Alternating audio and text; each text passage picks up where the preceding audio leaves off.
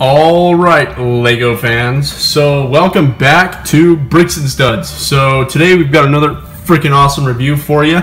If you're new to the channel, please remember to comment, like, subscribe, do what you gotta do. Become part of the LEGO fam, guys, so that you can see all these awesome sets right when they come out as soon as possible. So this was the first time lapse I've ever done. This is the LEGO Ninjago movie Fire Mech.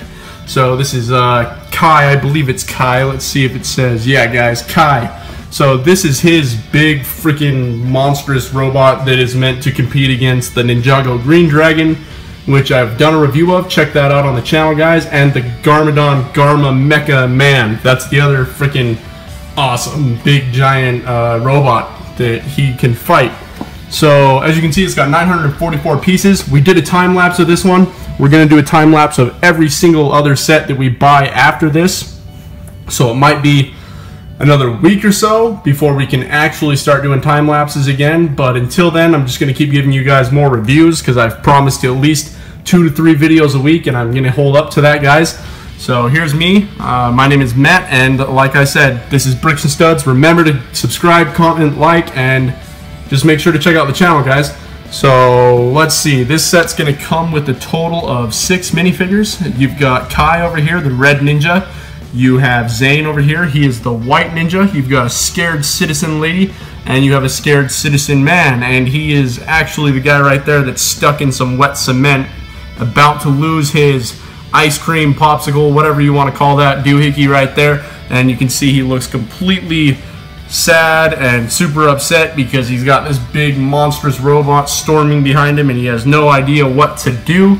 So anyways, that's him. Then we have another shark army man right here, and we have another dude right here, and he's part of the shark army, but he's got a jellyfish over his head. So really cool. The little technique they use to build that dome is really awesome. Just 2 little plastic halves and they just clip over his head.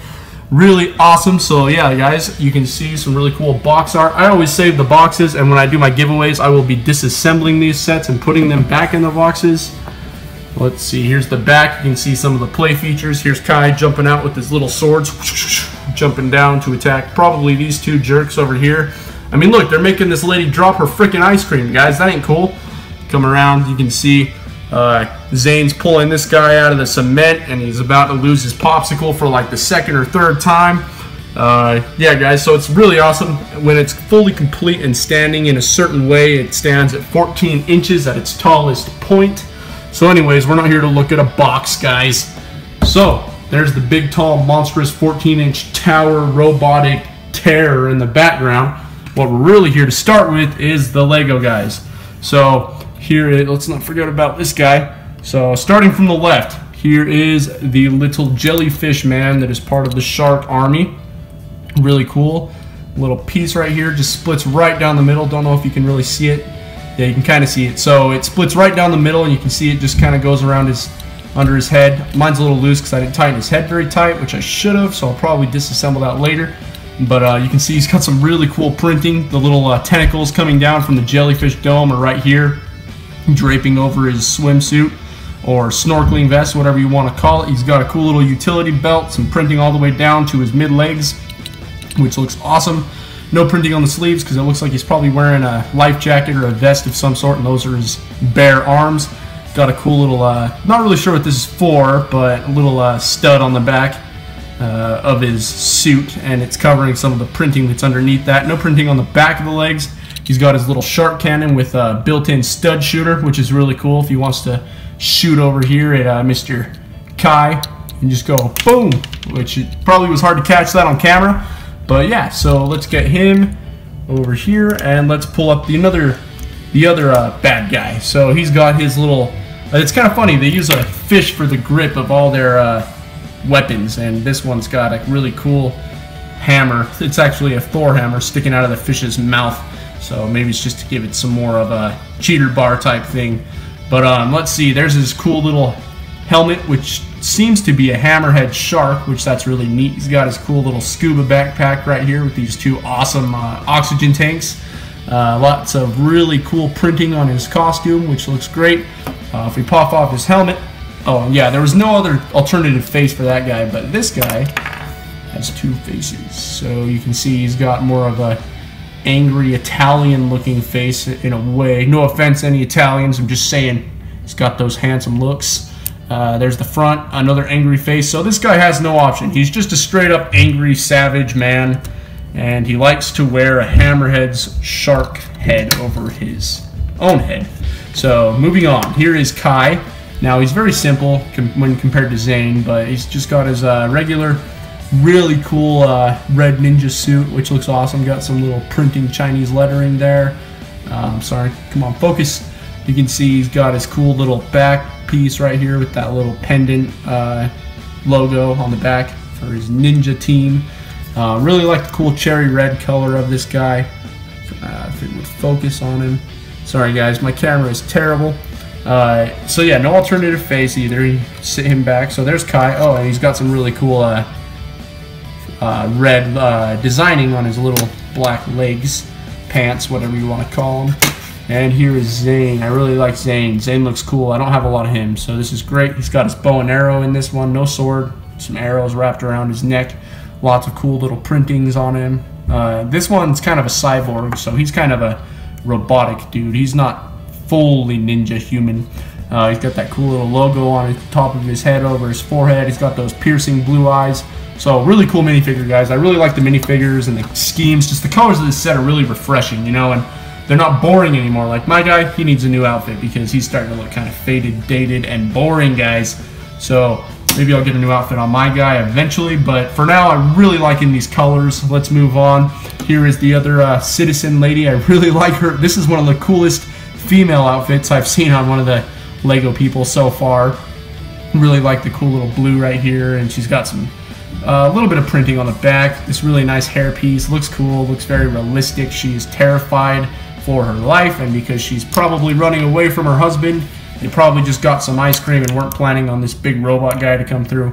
Whoops, she dropped her ice cream. So anyway, she's got some really cool, colorful, almost old woman style clothing. No offense, old ladies. She's got some really cool little printing on the fronts of her feet, probably for like sandals or something. But yeah, there she is. I really like that face. That is really classical and non-original. Let's move on to this guy. So the reason I don't have him standing with the rest of them is because he is stuck in cement, guys. So he's got this little shirt on. He's probably a fan of the Lego Ninjago City Crab Shack, and he's got a little fish on there. That looks cool. He's wearing his belt and his khakis. Almost looks like a Christmas sweater, to be honest. No offense, little man. You can see he's got some more. No idea what that means, but it looks cool. Just detailing. Here's his popsicle. It looks like right now he's got a good grip on it. So yeah, guys, let's move him over. So there's all the cool little minifigures, guys. Looks really awesome. I'm a huge fan of the minifigures in this set. I really like them. I'll probably have a special display case just for them. But anyways, we're here to see the fire mech. So let's move all of these special figures out of the way. Let's get this stud and this little ice cream out of the way, and me, which by the way, I just want to do a size comparison. There's me compared to it. You know, Lego minifigures aren't very tall to begin with, but this thing's freaking massive and very tall, almost as tall as these really big lava lamps in the background, which always seem to be broken in all of my videos. But anyways, let's move me out of the way and come in. So starting off, I just want to say I really love the color scheme of this. I really like their new molding for this really bright, vibrant red for all the Lego pieces that they have on this, or at least the majority of them. You can see some of the cool little details, these little silver venting pieces.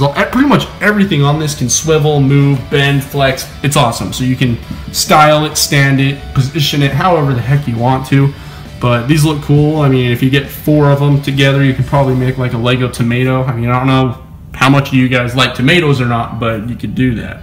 So you got a lot of stickers, not gonna lie, lots and lots of stickers, which I myself am not a fan of stickers, guys. It makes it feel cheap and sometimes really boring, because if you didn't have the stickers on it, it would look absolutely different. But in this set particular, I think it looks pretty good. There's not really any printed pieces, I'm not gonna lie about that either, but you know what, it looks awesome and it doesn't really matter. This set's more designed for play, so playability features, which it's got quite a few of them. But yeah, starting at the bottom, going up, you got lots of cool little designs, different angles. All these things are mounted differently, and they kind of just all conglomerate into one really good looking machine. So you can see the inside of the legs. You got these little joints, these really cool little mechanical things. No purpose, just lots of details. Looks really, really cool.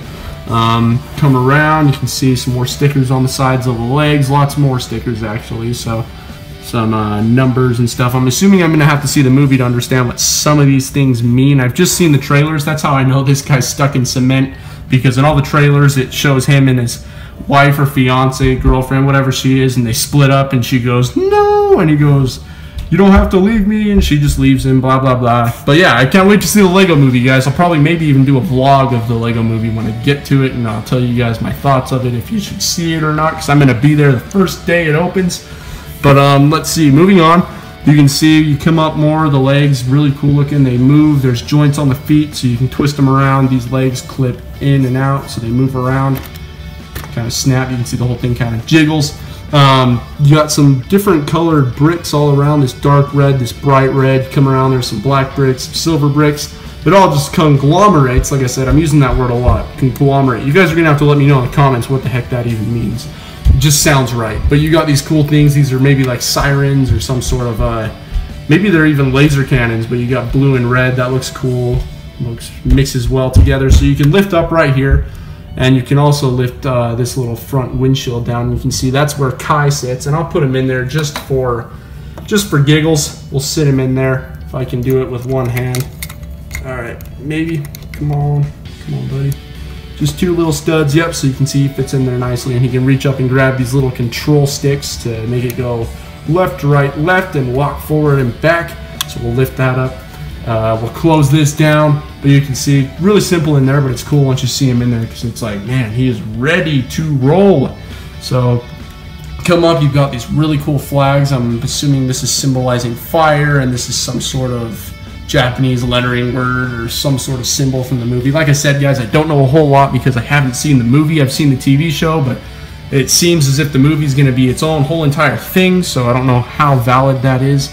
He's got these really, really cool flamethrower arms, hence the name, which is a fire mech, so I'm assuming he can shoot fire, right? So you can see he's got these really cool flames blowing out. It looks cool because this is probably where the propane's shooting through the tanks and coming through these hoses, and then this little flame right here ignites it, and it goes, just blows out like that. And there's a little turny knob back here, which you can do, and it kind of turns this to make it look like the fire spiraling and blowing out. So that's kind of a cool play feature for sure. Does it the same way on this side. This little knob turns, and I'll show you guys the back. I just want you to see this from a front perspective before we go to the back. But yeah, that looks great. Really broad shoulders, and shoulders do have a play feature as well. Here's the side view of it, so it's pretty slim. You can tell maybe this machine works out at the robot gym or something. Maybe that's why he's got so many enemies. But if you lift the arm, which it does, it comes up like this. You can see these cool, probably more laser beams that shoot out. And this little arm does move out like this. So you can give it lots of different looks, guys. Lots of different standing points. Here's that little knob I was telling you about. Here's the cord that comes through that blows the propane or whatever gas it uses to ignite this flame. In Lego World, however they do it. But you can turn around to the back, and you can see they even do some more mechanical looking features on the back just to add more detail. These actually don't serve a purpose, but they just look so cool. I mean, it's great. So it doesn't bend at the knees, it bends at the feet. There's a little bit of a joint down there. There's a little bit of joint up here. Looks awesome. The back's a little bit simple, kind of ugly in a way, but that's how robots are. They're never really that beautiful on the back because that's where all the stuff goes down. But you've got an extra little bullet here, a little disc for the shooter. So this is what they look like. If you come around, here's the tanks. The two tanks that are probably holding the gases that create the fire that blows out. So hopefully you use it wisely, Mr. Kai, when you're going up against Garmadon. But yeah, look at that, guys. Just really neat looking robot. I mean, they say it's a mech. A mech's cool, but I'd rather just use the word robot because that's a much more familiar term for myself. It looks absolutely amazing. You got another extra little shooter right here. So when you do shoot the gun, which I'll show you that last. But yeah, you come around, here's the other side. So pretty much identical all around, but it's really cool. I mean, this will be a really fun set just to set up on display and make it do some sort of really cool move, like it's sliding, stepping, running, whatever, about to attack. But there's one little thing I didn't show you guys, and that is right here. push this little knob right here, you'll see it just sticking out, which it's really, you wouldn't know. If you haven't seen this video or any other review, you wouldn't know, but you push this little tab back here, and it'll shoot out this little disc, which you can see it's sticking out just a little bit, so it's another play feature, but I'm going to do it for you. You just shoot it out like this, and it goes boom, and it just shoots right out. So it has that on this side, and it has it on the other side over here, so it's identical all around. But guys, if I'm going to give this a score out of 10, whether you should buy it or not, I would definitely probably give it a good solid 9.5. If you enjoy playing with your sets or putting them on display, this one's going to look awesome. I'd recommend buying other Ninjago movie sets with it, just so you can have them all kind of standing, ready to fight. You can see this thing's ready to brawl, it's ready to go, it's ready to box, it's ready to blow fire. So yeah, guys, I definitely give it a good solid 9.5 out of 10 for sure. Totally worth the money. For the amount of pieces you get, I believe it comes with 944. Let's check real quick. Yeah, 944 pieces. You can't go wrong. I mean, I picked this up for $79. I mean, when do you ever get almost 1,000 pieces for only $79? You can't go wrong. Totally pick it up, guys. I know you'll enjoy it. If you enjoy playing with them, you'll enjoy playing with this one. If you enjoy putting them on display, do it, but buy more Lego Ninjago sets, guys. So this has been another review with Bricks and Studs, guys. Thanks so much for watching, and make sure to tune back in for more.